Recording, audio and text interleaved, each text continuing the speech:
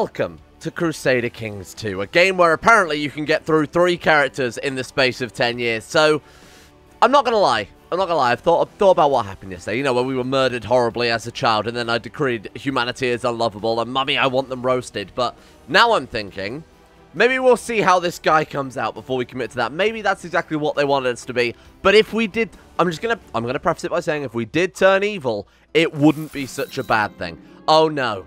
Oh no, it's already starting. Well, an incredible start. That kid mocked me. I cannot be blamed for punching him in the face and giving him a nosebleed. Well, there we go. I guess my mind's been made up for me. Holy shit, game. You have some incredible comedic timing. What? Oh. That's cool. Okay, so this is a weird mechanic in Conclave, right? Where your Guardian will have what's called an intervention trait. So our Guardian must be patient. Or kind. That's probably it in this situation. So if we were becoming wrathful, our Guardian can step in, and if they have a trait that allows us to remove that and turn it into the better option, so Wrath becomes patient, for example, she is capable of doing so, but she needs a specific trait to fix it. In this case, I imagine it's kind. I'll check the wiki afterwards, but pretty sure that that's what's happened there, which is why we've gained patient rather than Wrath. Okay, just gonna put that out there. Patient does not necessarily mean a good guy, though. Palpatine was patient, and he built a station capable of mass genocide. Not saying that we're gonna do that, especially with the flag from the last couple of episodes. Oh my god, we became gregarious as well. Oh, we might be in for a good character. Regardless whether he's good or evil, he's going to be good to play. And then we can, you know, gregarious or patient aren't necessarily good or evil, like I said. Ambitious, though. I think there's a strong argument that ambitious characters aren't necessarily the nicest guys. You know, humility and monk-like, all that garbage. You receive a report about the next sector to be serviced. Oh, God, I forgot we were spending a fortune on this. The patch of land technically belongs to a local temple. I say that, though, but this kid yesterday, did we not execute multiple people with this kid? I swear we did. I guess it doesn't show up on our kill list yet because we're younger than 16. I have no idea. But we did. Oh, we put them by trial by combat. Right, so that wasn't my fault. I didn't kill him and maim him. That was the guy fighting for me. Good work. So we are doing this as well. I'm kind of debating whether or not this is worth it, to be honest, because we haven't got the gold ready to develop any resource if we do find any anyway. The patch of land belongs to a local temple. There's a chance they'll see your activities in the land in a positive light. There's a chance. Oh, there's little chance. Right. Yes. Lose 250 piety. Hang on. We could. This could be the start of it. We're an ambitious kid. You know, we've had anger problems, which, you know, have petered out now. But we're still after people's land. We've been searching for land. We gave the order for that. You know, as a 6-year-old, we might have read it in a book or something. They've been like, yep, find me some gold. And now we've literally bankrupted the realm to do this. Now, if we take the negative piety, we can potentially join the cult of the Starry Wisdom. Eventually. I don't think it shows up until you're 16. But eventually, that will allow us to do it because you need no piety to join it. It's actually quite a hard joining requirement. You need to have negative piety. Now, we're not going to be able to get rid of that piety for, I mean, years and years and hundreds of years. So I'm thinking, let's take our Master of Ceremonies off of Hunt Subversives, let them thrive a little bit, and let's perform charity instead. Worst case scenario is our Master of Ceremonies pockets the money and then we get to imprison him. So let's put him over in the capital doing that instead. Lowest revolt risk as well, so we can be a bit evil if we feel like that. If the character ends up being a little evil, we can be a little evil and not have to worry about the peasants so much. I remember this from yesterday.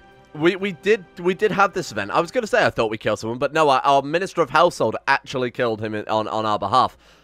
There's an old folktale in this area, something about a magic bus or something similar that must not be disturbed. We will send our Minister of Households to deal with the elder of the local village. We'll deal with him. Intrigue -5, lose 45 gold. Oh, man. I think for the time being, let's just move on to the next site because we can't afford. I think each time you do that, it gives you a small chance of just succeeding. So I think we'll just move on and roll the chance again later on when we can actually afford it a little bit more. Now, here's the important thing. We're 14. We can actually get married because, of course, Game of Thrones world is a bit more medieval in that sense that you can get married at a younger age. We can also marry our kinswoman. Obviously, we're not going to because she's 52. Who do we want to marry them? Ourselves. Perfect. Oh, that's fine. Did I genuinely just open Find Characters instead? Okay, let's try this again. So, I'm looking for anybody with any sort of inheritable trait, to be honest. Anybody who's got some redeeming factors, you know. Marriages, highborn marriages would also be kind of appropriate. What have we heard rumors of? Have we heard rumors of this character's mighty wit or this character's fair beauty at the age of 3? Up. Stop that right now, Chris Hansen. Stop that 5 of bowel meat. Let's find, I don't know, I mean, we'll just look for your regular sort of good genetics, and then we'll roll from there. I don't know how strict we want to be with the marriage system this time around. Oh, okay, she could work. She's a slave, though. Can we buy her? Khal Drogo. Khal Drogo says, this one is not for sale at any price. Ah, well, that's a real shame, because she's really good. There's a woman in a ruin, so obviously if we marry her, we're going to lose a lot of prestige, because she's just a random woman in a ruin somewhere. We can't invite her to court. Let's see if she'll accept an arranged marriage. No, the ruin itself is saying no in that one. That's ridiculous. We could buy a favor from her when we can afford that. There's a couple of other characters that are also have the potential to buy favors from as well. Let's go for Genius instead. Maybe that's a little more fair. It's a 19-year-old Genius who's potentially up for coming to our court. Let's go for... No, okay. Let me have a look through and sort of decide what we can do. How if we had a little bit of cash, though, huh? Could we take out a loan? Take out a loan from a vassal. Yeah. We don't have any vassals, besides, obviously, mayors and whatnot. I didn't realize they actually could give us the money. Nice. Okay. That's still not enough to buy a favor, but it does bring us slightly closer. We could be able to potentially bribe this woman. She's a Genius, after all. Now, Genius has a higher inheritance chance than Prodigy, so I'm actually thinking Genius might be the safer play when there's so few members of the dynasty. We might, if we stick with seduction focus, family focus, end up with more people with Genius than more people with Prodigy, if that makes sense. So let's get Silly on board. There we go, thank you. Because we do just want to get numbers out there right now. You know, we're not going to focus on particularly spending a lot of money on, like, a kid's education. We just want to get as many members of our dynasty as possible in case we get into a similar situation like this where we're 14 and our next heir is a 52-year-old woman who has no kids. So we are very much, if this kid dies, that's it. We're basically game over, right? So let's marry her then. She'll do. Arranged marriage, you two fly.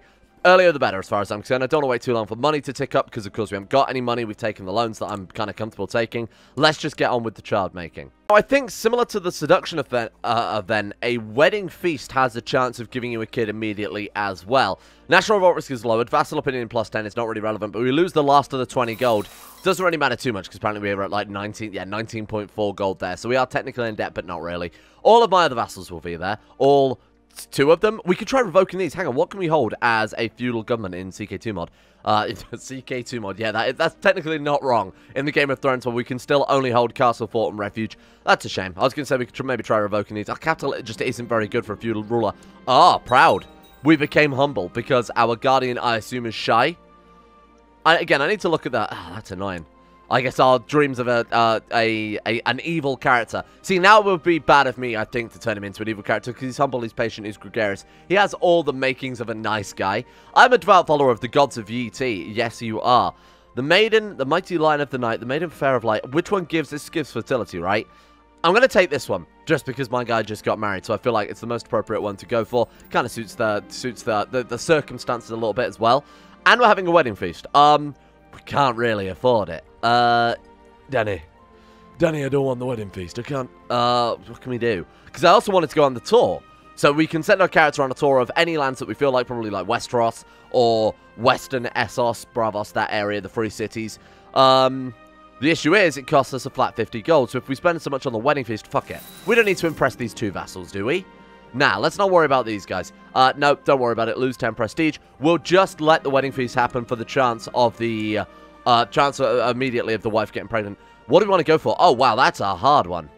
Brawny or Row... Oh, God. Sorry, Brave or... So, Brawny gives Martial plus 2, Diplomacy plus 1, Health plus 1, Personal Combat Skill plus 20. Brave gives... Oh, my God. So, Brave gives a load of... So, ignore the opinions. So, that's Personal Combat Skill plus 20, Martial plus 2. So, it gives the same as Brawny. That gives Morale Defense.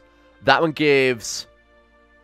I mean, the health plus 1 from Brawny, I think, is unignorable here. They both give Vassal Opinion. Do they both give Attraction Opinion? No, Brawny gives Attraction Opinion. I think Brawny is better than Brave. Just because it's very hard to lose Brawny, and it's quite easy to lose Brave. You lead an army on the battlefield, you get that event where he becomes shell-shocked, or gets PTSD, then you lose Brave, right? You can become Craven from it, or you can just end up straight up dying. I think we'll go for Brawny, because the only way to really lose Brawny, even becoming malnourished, you know, with that weird fat versus malnourished event they've added in Holy Fury, even that doesn't get rid of Brawny. So I think we're going to roll with that. And there we go. The feast is winding down. Now only the bedding remains. Vi and Lee are stripped of all the garments by the revelers, who make a bawdy joke along the way. Then they are finally, it's a bit weird, we are 14, bundled into their bedchambers where they are left alone. A fine tradition. Right, so, I had great fun and so did everyone else. That was good. The feast went well, despite the fact that I spent next to no gold on it. Cool. So in theory, that could give us a chance of getting a kid.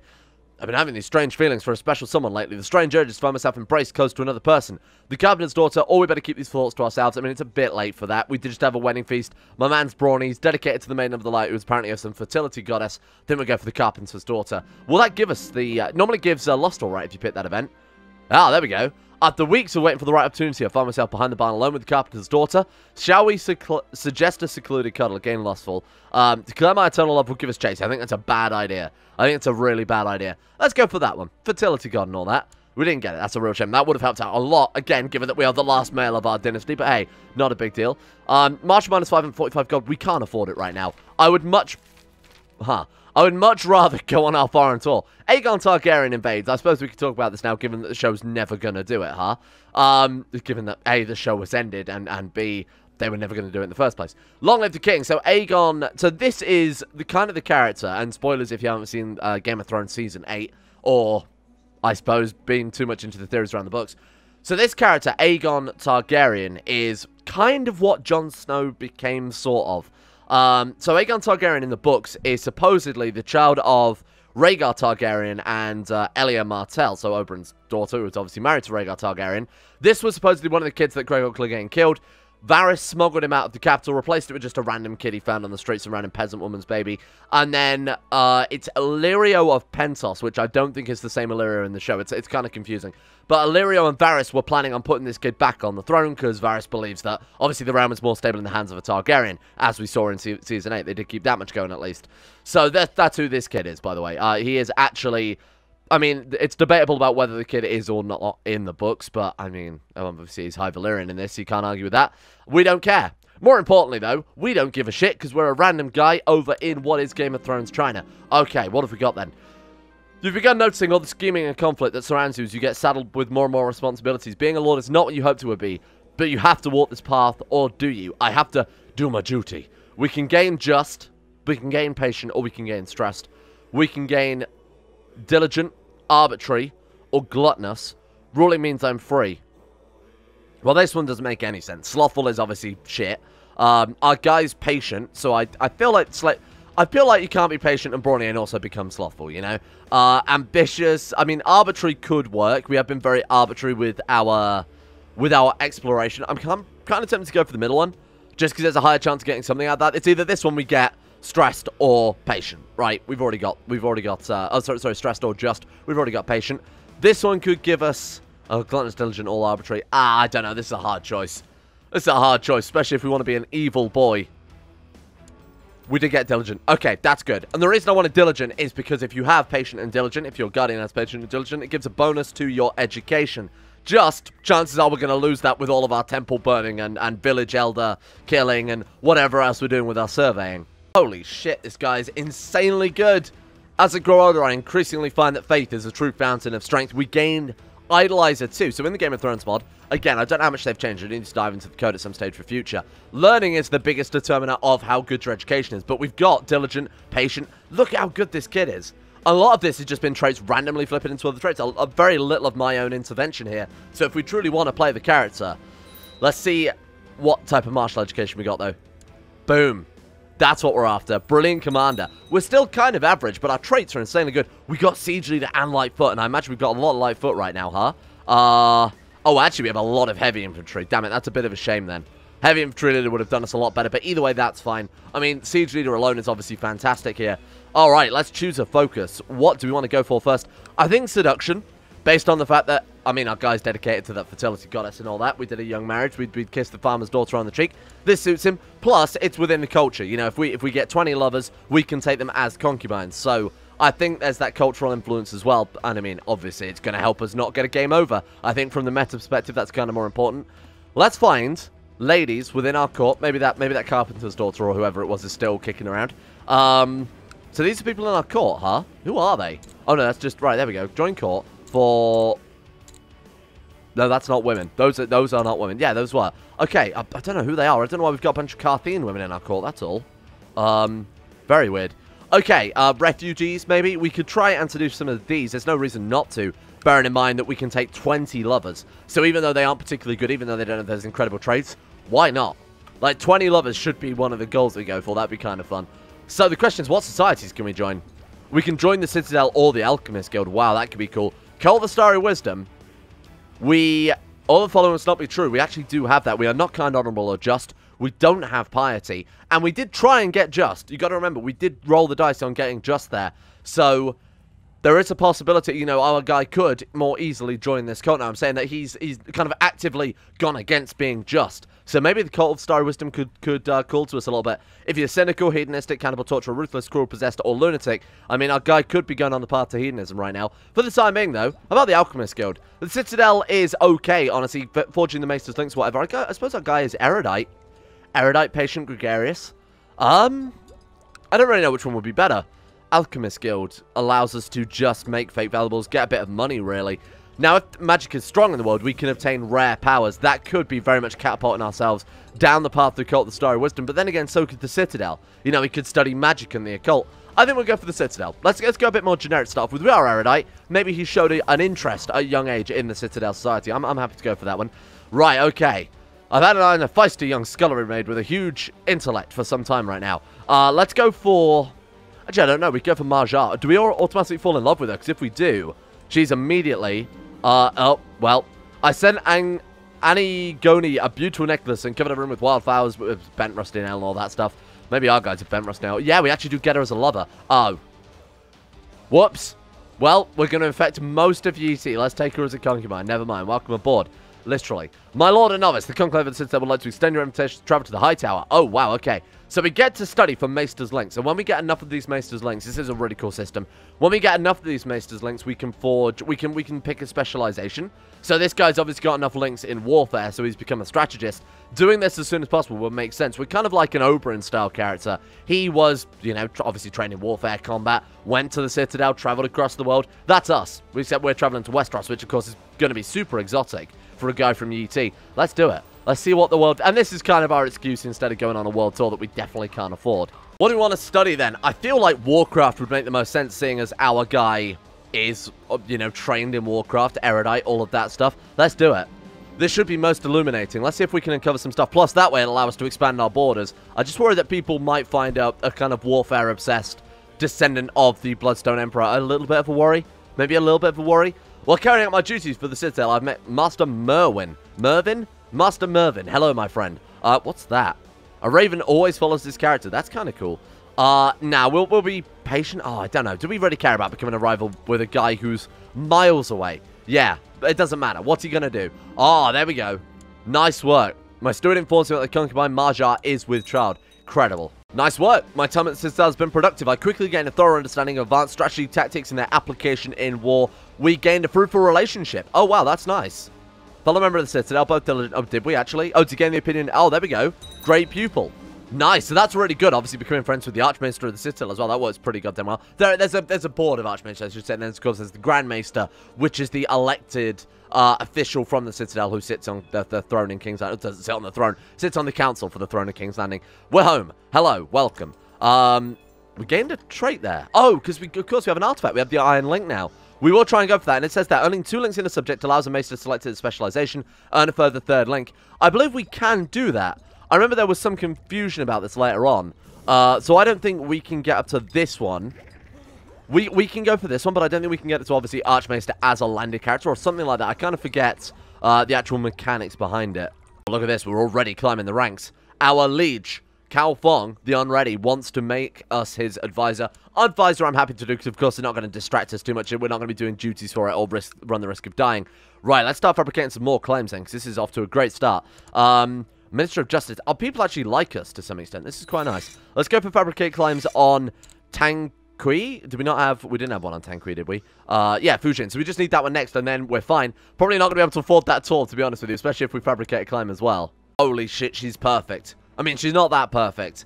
A daughter was born to Count Ti Fi of Balmi and Marjar, named Jia Li Ti. I'm just going to call her Li Ti because that works a little bit better. Rolls off the tongue and all that.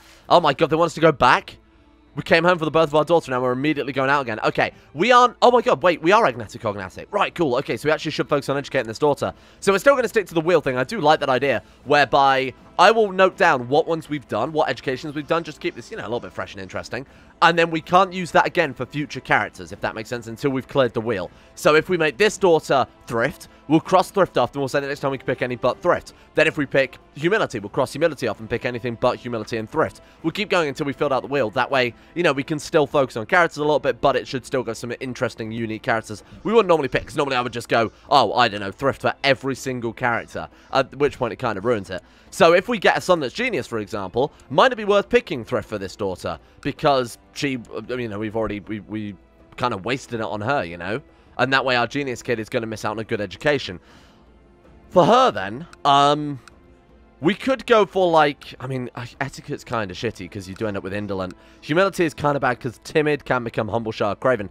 Honestly, the only ones that are guaranteed, I mean, thrift and duty are the only good ones, but do we want to waste it on our daughter here? She's our heir, naturally, so if we end up with 4 more daughters, it would always be her. So I want to give her one of these 2 good ones, but I do want to save at least one of them for a good son.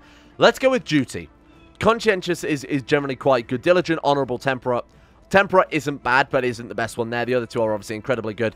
And let's educate ourselves if we can. Of course, we're going to be leaving, going back and forward to the maesters of Westeros, those favored maesters of legend that we you know, we've only heard rumors about over here in Yi-Tish to go and learn their secrets of war. There we go. So we'll educate her regardless, and hopefully when we go on regencies, it won't break things there. Let's do it. Let's head out. And then you are... Yeah, we're still educating her. We're just away from court. Good work. I finally arrived at the Citadel and been given apartments befitting an acolyte of noble rank.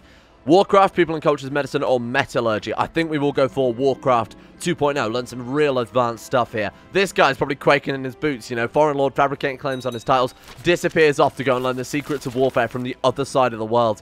Damn it, there goes any sort of taxes that we might have even had for a second. We've also got to pay back that, loan at some stage as well that we took from one of our vassals. If he were to die, wouldn't be a big deal. My relations with Prince Calfong are strained. To uphold the virtue of diligence is vital. Do we want to kneel before him? I don't think that's a good idea. We're ambitious, right? We were ambitious. What happened to it? Oh, when we became humble, we lost ambitious. Oh, that's shitty. Oh, man. Show my good deeds or bend the... I guess we would bend the knee. We also gain 20 prestige for that. Yeah, let's take the... I mean, we are patient and humble, so why not? And, of course, we would be annihilated by him if we did go for warfare. Oh, look at this guy. He's impressed another Archmaester there. Nice work. That's the 2nd link already. And there goes the last of our treasury. Okay, nice work. So we've got claims on Fujin and Tankui. We have 4,700 men, because, of course, we are a very good martial ruler there. Is that fully reinforced as well? It is. Right, so let's get our... And you are our best commander. You absolutely are. Let's get you training troops. And should have already done that earlier. 4,400. We could potentially win it already. What's this guy's martial? 5. Okay, and then as for his commanders, let's take a look here. So general, 13. We're looking at 13, 14. That's really it. Wow. So his troops would not have very good leadership at all. If we focus on inviting some people to court, our troops are already better. But if we focus on inviting some people to court, so I imagine there are more skilled people out there that would be okay for joining us right now. White Walkers. Huh? Oh. That could be something. Let's not worry about it. It's not important. It's not important. It doesn't affect us at all. I would love to see the White Walkers get all the way over to Yi-Tish. That would be something. Alright, so let's go for highest marshal. Let's go join court. Yes. So we can invite Doc, bodyguard. Yeah, he'll work perfectly. Oh my god, there's a load of good Yi-Tish generals just kicking around that waiting to be invited to court. Let's bring a load of them on board. 4 generals of Yi-Tish. Cock, Doc, Jock, and Gok. Come on, Game of Thrones, man. We could have done... Okay, I think that's just a coincidence of nothing else. I hope they haven't set it so all the generals have some sort of Ock name. Let's go for you, and let's go for his fast son. He's a direct leader, but this guy's inspiring and heavy infantry. All right, there we go. 19, 19. We could send ourselves with 15 as well, so we'd be on a flank if anything. We're a siege leader anyway, so I certainly wouldn't put our guy on the vanguard. We haven't got that many good traits. Alright, I mean, we could swing for this right now. Is there a river crossing between our capital? There's a river crossing between every single province. We can see that just based on the fact there are maps on the river. Okay, here's what I'm thinking, then. Let's wait a little bit. Oh. Cock. Cock! No! He's gone immediately, for fuck's sake. Okay, cop my name, cop my nature. Let's bring Jock on board instead. So, let's wait a little bit. Let's wait for our troops to reinforce. Let's wait for, potentially, our master at arms, whatever he's called, minister of the, sorry, all of this is a little fucked up because of the cartography thing, so don't worry about the colors there too much. Just focus on the rank. Or this symbol, if that's any more help as well. So the commandant, yeah, so you have a chance yearly of 15% chance yearly of more levy reinforcements. You're also overseeing Ram. You have a chance of doing that as well, right? No, one of these just gives a flat levy size, does it not? Is it pacify? Yeah, pacify province gives a flat levy size bonus. Cool. It might not seem like much, but it will be kind of important. Now we can go over to the Citadel once again. This is what I was also going to say. Maybe we can also get our last little bit of the Marshal link and try and get a strategist or something out of that, a specialization out of it. Castles and architecture. I think that's kind of appropriate for a siege leader to learn about that. Hopefully he'll be kind of good at it. I imagine a stat.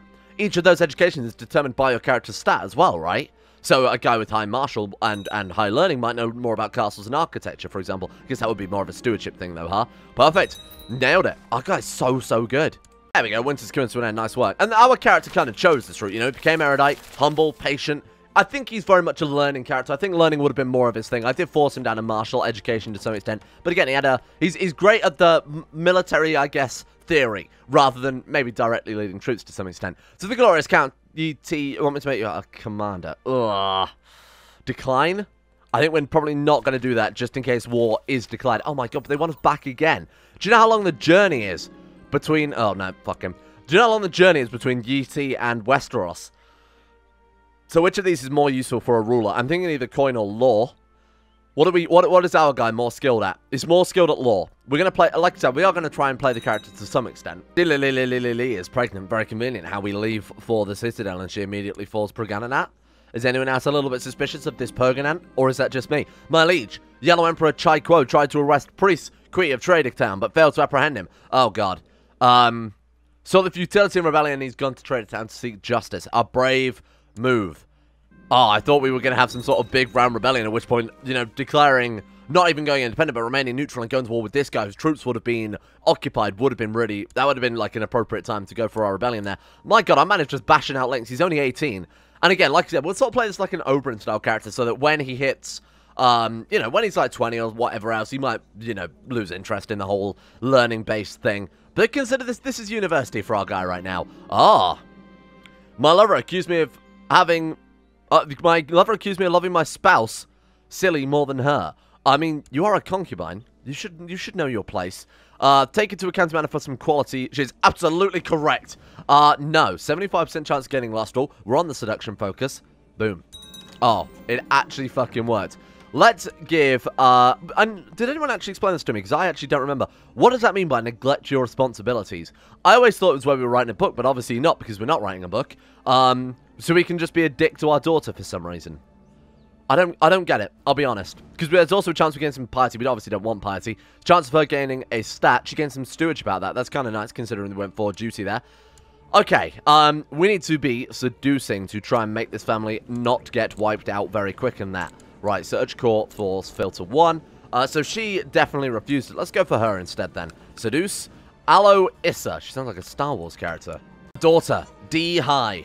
Obviously we are going to remove the high, so she is just DTE. Welcome, DTE. You are unfruitful and sickly. Oh, good. Good. We've got a manky child. Okay. You get... I think we could give her one of the garbage ones, huh? Oh. We can't take that one. We can't take heritage because we are what? Oh, if we're gods of the... Wait, what? I'm in the culture Yi-Tish. I mean, she does, so I don't know what you're talking about there.